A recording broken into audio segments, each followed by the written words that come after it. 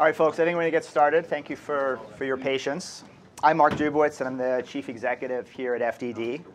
And thank you very much for joining us in this conversation about the crisis of compliance. And it's really an honor for me to introduce Assistant Secretary Poblete to all of you. I'm going to then be moderating a panel with hopefully some interesting insights and remarks after her speech. Before I introduce her, I want to thank, first of you, for attending. Second, please turn off your cell phones. There's folks watching live streaming and on C-SPAN. And we're going to be live tweeting this at FDD. So FDD, for those of you who don't know us, we're a nonpartisan policy institute. We focus on national security and foreign policy. And the issue of nuclear weapons and chemical weapons has really been central to the work that we've done for over 15 years. So we're particularly happy and grateful to be hosting this discussion. Let me actually introduce Yleem, because we've had the pleasure at FDD of working with her over many years. She is now the Assistant Secretary of State for Arms Control, Verification, and Compliance. She was sworn in after a really incredible career in public service. She worked at the Department of State, the White House, spent 2 decades at the House Foreign Affairs Committee, including as the Chief of Staff there. And we had, again, the honor of working with her at HVAC on many of the issues that are near to our hearts. Dr. Poblete worked really virtually every regional and functional issue.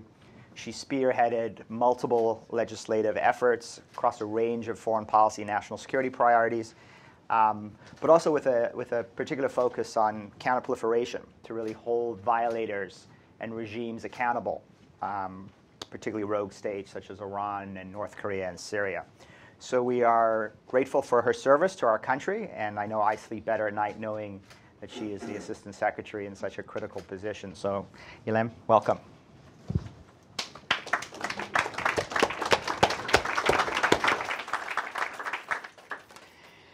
Thank you so much. As Mark was saying, I look around the room and I see so many friends, former colleagues, friendships that were built in the legislative trenches, so to speak, as we were working collaboratively to develop legislative solutions to the threats posed by these pariah states.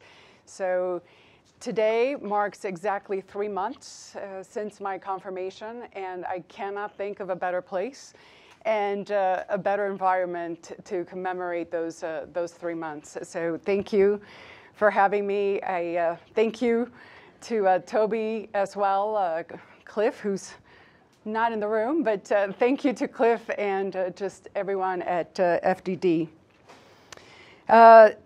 Again, I'm humbled by the opportunity to discuss some of the challenges posed by these pariah states to the United States and other responsible nations, and to address their previous or current violations of their obligations under the Nuclear Nonproliferation Treaty or the Chemical Weapons Convention, as well as numerous UN Security Council resolutions.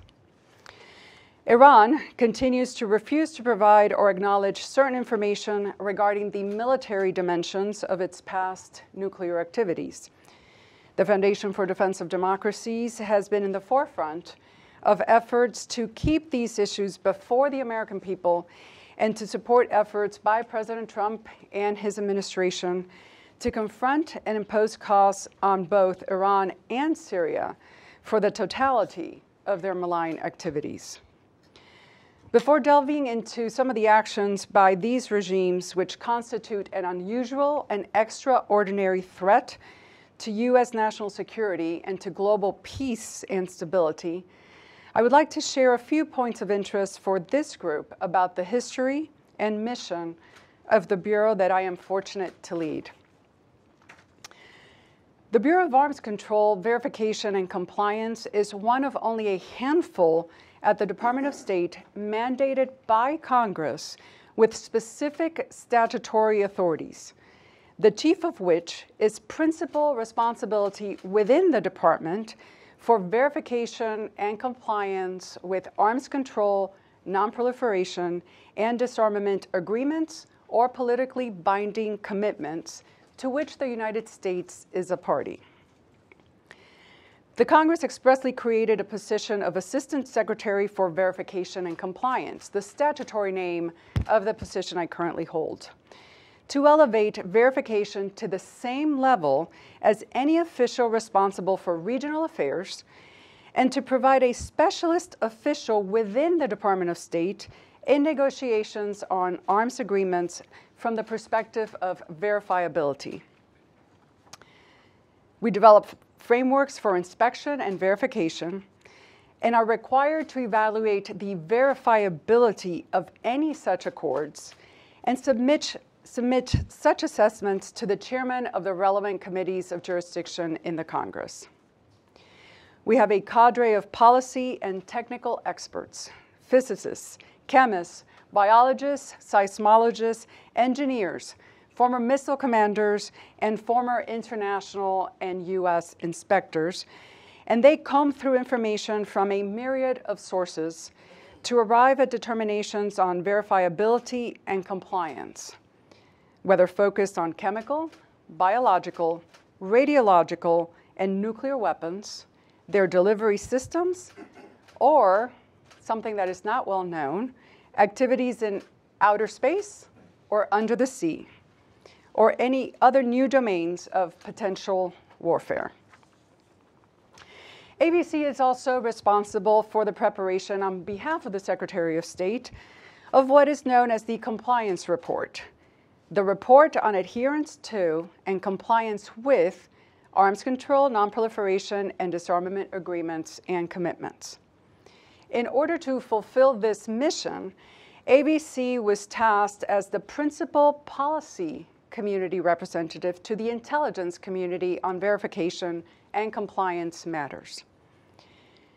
Via our verification fund, the ABC Bureau is able to drive development of monitoring and detection technologies that can help enable a compliance or non-compliance determination.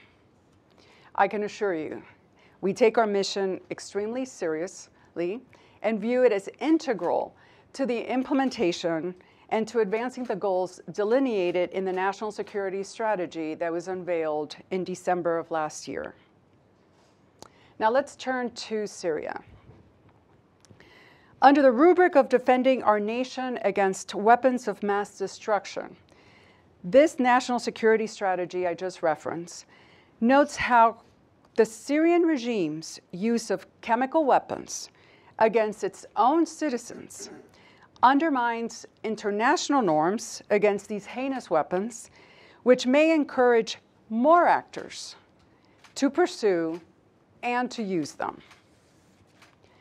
Both before and after becoming a party to the Chemical Weapons Convention, Syria has brazenly violated the international norm prohibiting the use of chemical agents as weapons, bringing a horror that blighted the onset of the 20th century into the current landscape. Responsible states have reacted to these violations using mechanisms provided for in the Chemical Weapons Convention, CWC, in particular to bring the Assad regime back into compliance. The United States was critical in ensuring the creation of a fact-finding mission of the Organization for the Prohibition of Chemical Weapons, or OPCW, as well as a joint OPCW United Nations Joint Investigative Mechanism, what is commonly referred to as the JIM. These bodies' investigations culminated in reports clearly establishing the Syrian Arab Republic was responsible for at least 4 cases of chemical weapons use, and that the so-called Islamic State was responsible for another 2. After the Russian Federation vetoed the extension of the JIM's mandate in an effort to hide the Assad regime's crimes, we worked assiduously with other Chemical Weapons Convention states parties to give the OPCW the authority to fulfill the JIM's old mission. We continued our efforts, and just last month, we were successful in ensuring that the UK-drafted, US-supported and co-sponsored decision on attribution of chemical weapons use was adopted at a special conference of state parties at the OPCW. But I would be remiss if I did not also note U.S. efforts outside of the OPCW to bring pressure on Damascus over its use of these heinous weapons. These include Treasury Department sanctions on key figures within the Syrian regime, the Department of State's efforts to impede the flow of key dual-use supplies to the CW program, and of course, U.S. military's airstrikes.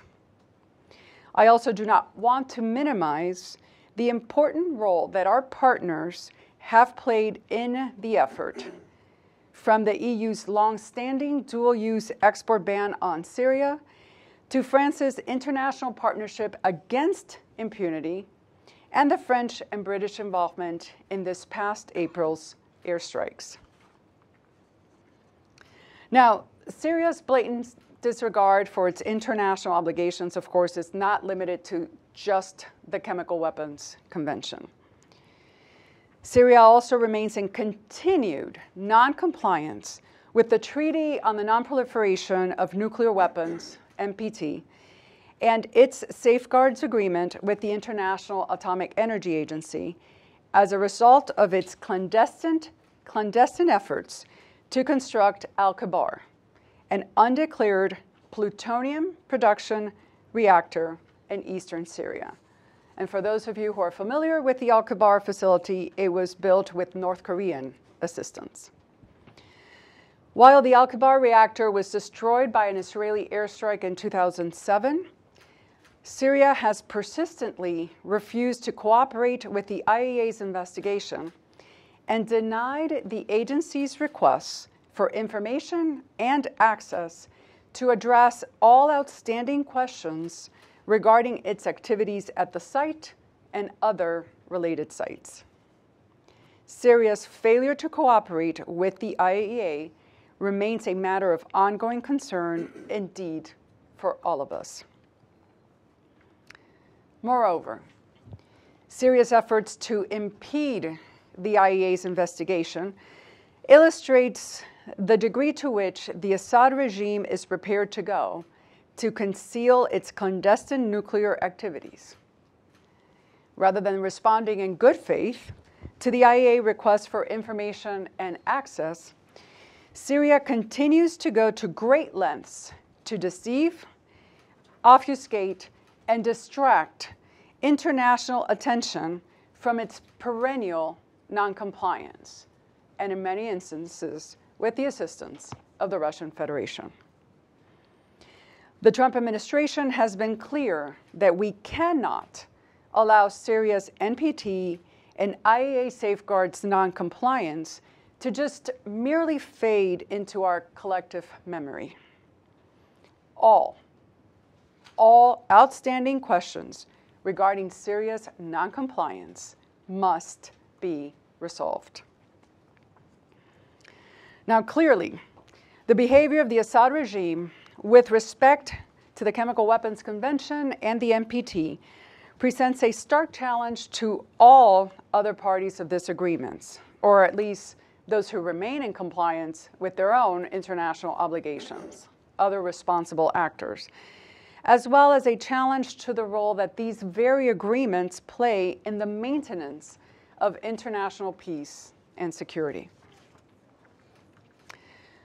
Within the region, the ongoing conflict fueled by Assad's determination to remain in power through any means necessary adds to instability that provides opportunities for even larger threats to develop. As I mentioned, the so-called Islamic State's use of chemical weapons, in addition to other threats. Syria has provided an opportunity for its fellow rogue, Iran, to expand its influence in order to threaten the security of Israel and even other targets around the entire Mediterranean region. Turning to Iran and the JCPOA. The JCPOA agreement was flawed at multiple levels. First, I'd like to address the technical problems. It allows Iran to continue to conduct certain research and development activities on more efficient centrifuge machines that, if deployed on a larger scale, would significantly reduce the number required to produce highly enriched uranium and could make clandestine enrichment facilities more difficult to detect. It also does not provide irreversibility of limitations imposed on existing centrifuge equipment. For example, IR-1 centrifuges at Natanz, in excess of JCPOA limitations, are stored, not destroyed. Now, President Trump has underscored the dangers posed by the sunset provisions in the JCPOA. But technical examples include ending the limit on Iran's stockpile of uranium hexafluoride enriched to 3.67%, installing infrastructure for the advanced IR-8 centrifuges at Natanz, and eventually ending containment and surveillance of centrifuge rotors and bellows, as well as ending the prohibition to operate additional heavy water reactors or accumulation of heavy water. The verification provisions of the JCPOA did not go far enough. Given Iran's history of clandestine nuclear activities and extensive sanitation campaigns, something one of our members of the audience knows extremely well, having been an IAEA inspector. Iran's extensive sanitation campaigns to conceal the nature and scope of these efforts, once detected, effective verification in Iran requires an intrusive inspection regime that helps ensure the paramount objective of permanently denying Iran any pathway to nuclear weapons. The JCPOA at a political level creates the conditions under which Iran's noncompliance had been addressed prior to the negotiation and implementation of the JCPOA. These conditions have drastically been altered since the negotiation and implementation of this agreement. Unanswered questions about the possible military dimensions of Iran's past nuclear activities still loom large in our assessment of the potential threat that Iran represents.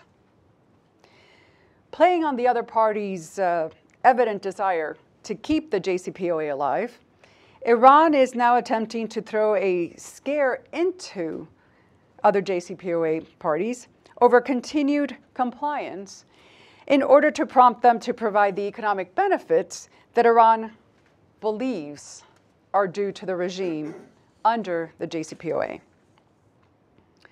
And most concerning of all, perhaps, as it relates to broader U.S. nonproliferation objectives, the JCPOA did not cover Iran's missile programs or its other WMD programs and activities. The JCPOA fails to prevent Iran from ever having fissile material production capabilities that would permit it to rapidly break out into weaponization.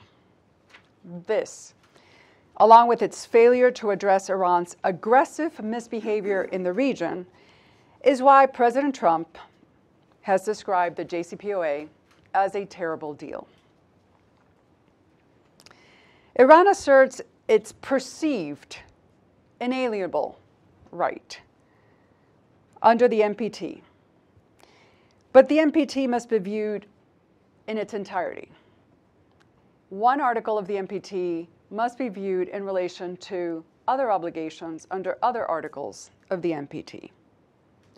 Article 4 speaks of the states parties' rights to develop, research, production, and use of nuclear energy for peaceful purposes. But it connects that right to conformity with Articles 1 and 2 of the treaty. The safeguards described in Article 3 are also an explicit requirement for the demonstration and confirmation of the peaceful nature of a nuclear program. Iran has not yet demonstrated to the world that it has rectified its egregious record of noncompliance and deception, and with Articles 2 and 3, which led the IAEA Board of Governors to refer the Iran matter to the UN Security Council, and which led to the passage of 10 resolutions just between 2006 and 2014. Iran is also using the JCPOA to justify its renewed acquisition of equipment and materials, ostensibly for its peaceful nuclear program. And these materials have a dual-use application.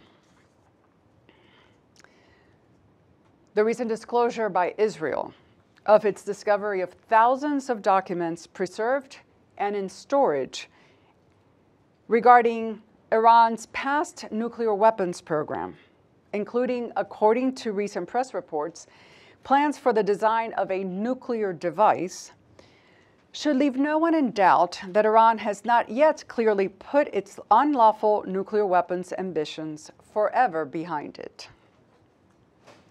ABC experts are monitoring these and other developments that would inform our assessments going forward on Iranian compliance with, the totality of its obligations. Now, looking ahead, President Trump has made it clear that we need to abandon the JCPOA mindset. But in withdrawing from this deal, the president also said, it is the policy of the United States that, 1, Iran be denied a nuclear weapon and intercontinental ballistic missiles. And he later said that the policy of the United States is to counter Iran's aggressive development of missiles and other asymmetric and conventional weapons capabilities. Secretary of State Pompeo has described how this policy will be pursued and has said President Trump is ready, willing, and able to negotiate a new deal. But the deal is not the objective.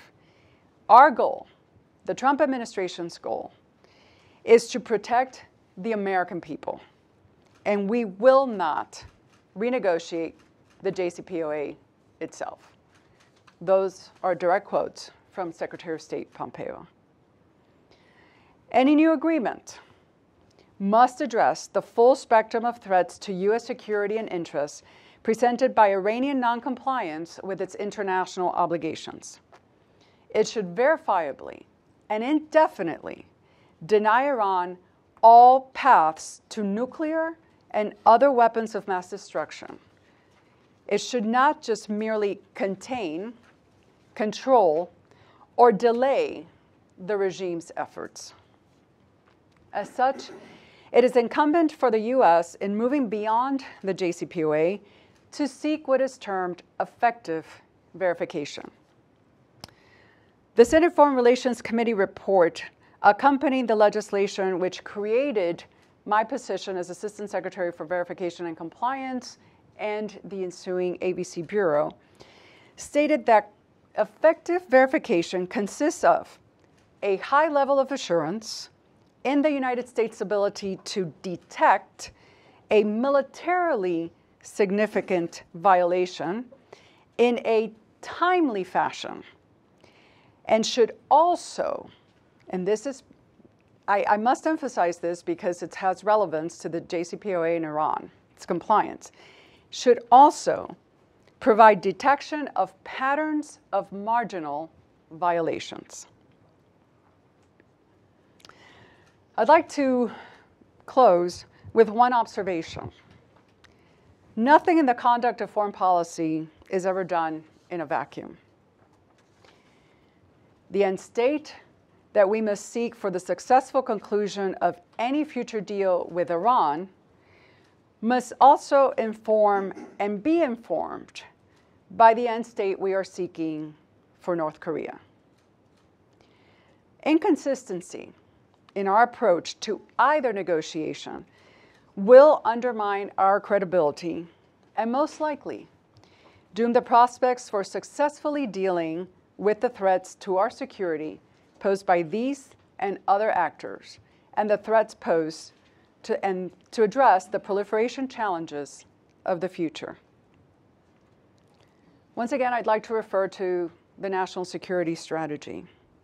In it, the President states, "The scourge of the world today is small group of rogue regimes that violate all principles of free and civilized states." In response to these threats, the strategy calls for the augmentation of measures to prevent the spread of and to eliminate WMD and related materials, their delivery systems, and technologies.